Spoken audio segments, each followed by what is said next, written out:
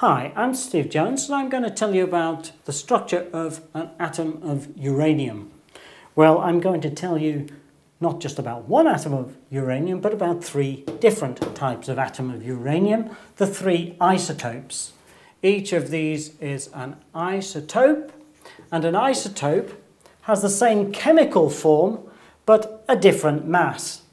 And you can see in each case, I have the nucleus of the atom.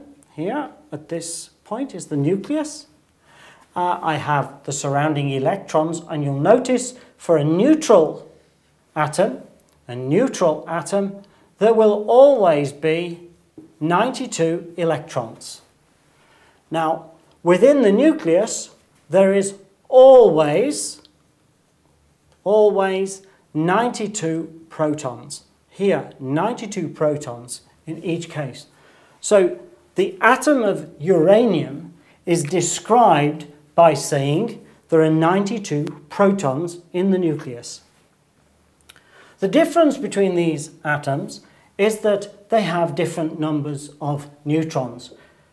In this, 141, in this, 143, and in this, 146. This one's called uranium-233, and obviously, if you look at these numbers, they add up to 233. That is 233 particles, protons and neutrons, in the nucleus.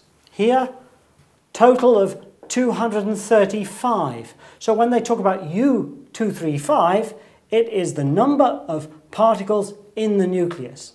It's distinctive from that. And again, uranium-238, where there are 238 particles within the nucleus.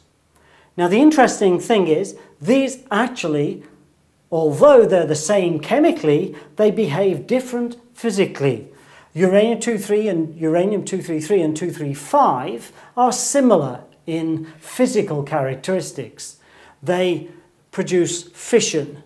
You get fission with both of these. This is where the atom will actually split in half if hit by a neutron. When you get a neutron hitting this nucleus, this just goes through a reaction which turns it into plutonium eventually.